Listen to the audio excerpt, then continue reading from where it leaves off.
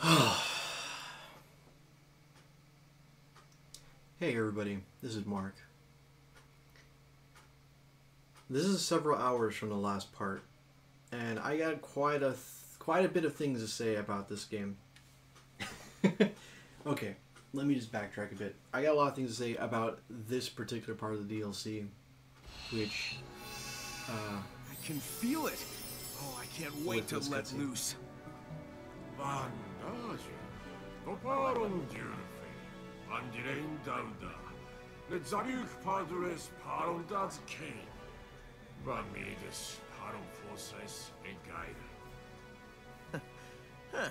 I'm not used to holding back.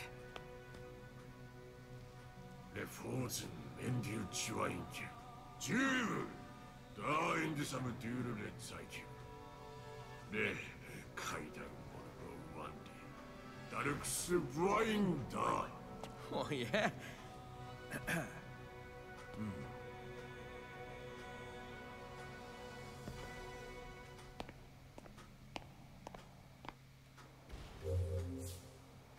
Proceed to the final battle. Okay. I'm just gonna let you guys know how I feel about what was going on up to this point. And I'm assuming this is the thing to let you come back up. Ah. Interesting. So if you ever have to come back here to show off to your friends that you could do this battle. Wow. Look at that.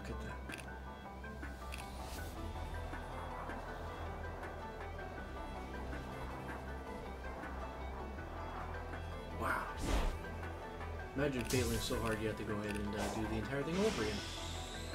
That's a real hate. Whoa! Massive loading. Okay, well, at least we know. Wow.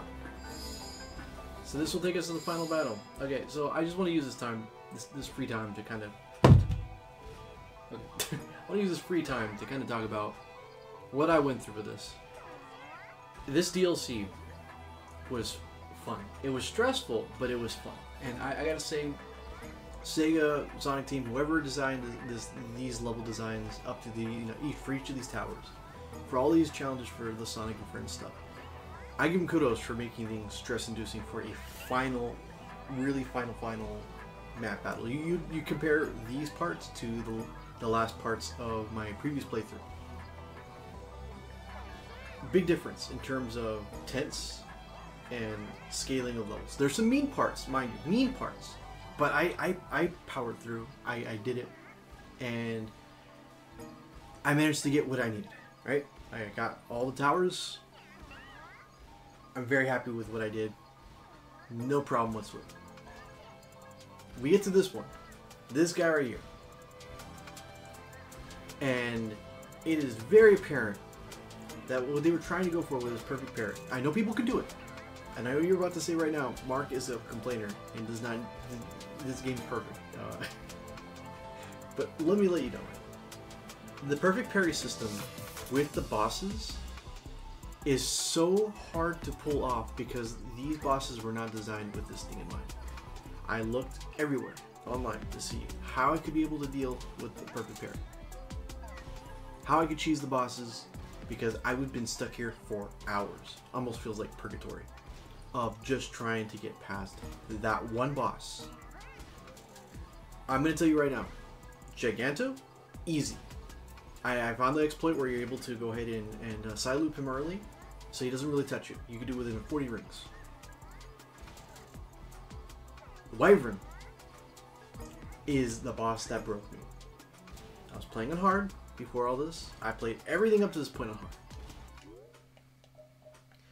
And I had to change it to easy because this boss was a pain in the butt. Okay? I played the entire DLC with hard mode.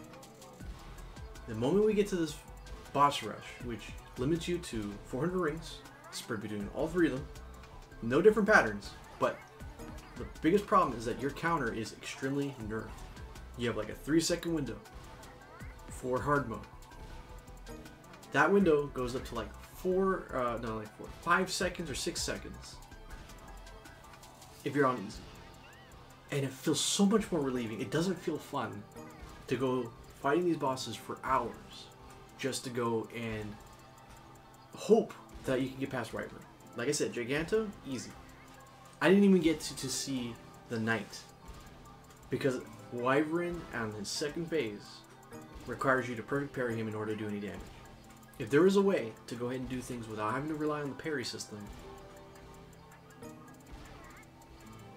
I'd be okay. I'd be like, okay, there's other options besides this. But the fact that they forced you to use a very limited parry on hard mode, I don't think... I saw a big difference between hard mode and easy mode. Night and day. I don't think they should have made hard, quote-unquote, hard mode limiting your, nerfing your abilities. I think they should have just had stuff that took advantage of your abilities in a more advanced way. To me, this almost killed my love for this DLC. Because I typically like playing Sonic games with a challenge, but this was not a challenge. This felt cheap, and especially with Wyvern and how its moveset is, there's no way that you can reliably, as a person like me, take care of dealing with the counters every single time perfectly. This is, you want us to get to the very end of the game. Now, I'm never going to play this game on Extreme. There's nothing for me to prove on that one. Oh, nice, it's raining. But the main problem I have with this is that this took so long. It drained me. I almost felt like I wanted to put this on Paper Mario Origami King in terms of games I do not want to pick up anymore. But then I remember, if it wasn't for the fact that I could just switch it to easy at any time, I would have completely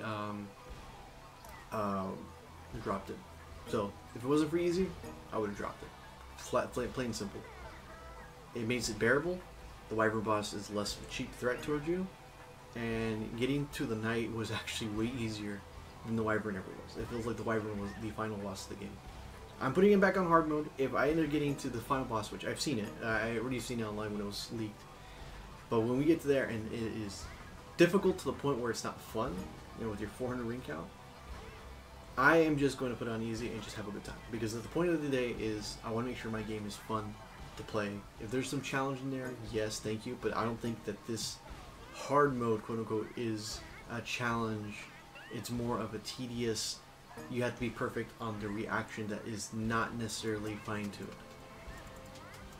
So I just want to get that out of the way. You guys are going to see like an abrupt cut when Giganto starts out on the fight, and that's where I spiraled down. Like, explodes, I told explodes, go home. I'm going to be here for a while. And I was here for like 4 hours after he left. And then I finally caved in and I did the easy mode. After seeing all the guides, I could not react on time to Wyvern. His reaction, his telegraph is not something I can pick up. So, giving me the extra leniency with this just feels better. And yeah, I just want to get that out of the way. Possibly next week, or if we have time with Explodes this week, we'll go ahead and finish up the final boss. This is literally what I believe is the final boss, so we are going to save here. But I wanted you to kind of see my frustration and let you guys understand this is what I feel about this DLC. It started out so great, but this one should be fixed if possible to make it comfortable enough for you to enjoy it, because you're trying to get to the end of the game. If you get stopped here, you're not going to be able to see what is lurking behind it. And honestly, I've been wanting to get to this final boss fight for such a long time. The fact that it stonewalled me here, where we could have already beaten this game 10 times over, kind of salted us a little. Will I go back to this game as often as the others? Probably not. But I'm happy I did get through all these level challenges on hard mode and just had to whip out for the easy mode on this boss rush. This boss rush is stupid, and I hope I never have to play something like this ever again, because this took too much of my real life time, and I got very limited funds on that. So anyway, enough of me babbling. Thank you guys for watching this one. Next part, we will go ahead and deal with the final boss, regardless of what happens. If I have to go easy, we'll see what happens. Until next time, I'll see you guys later. Bye-bye.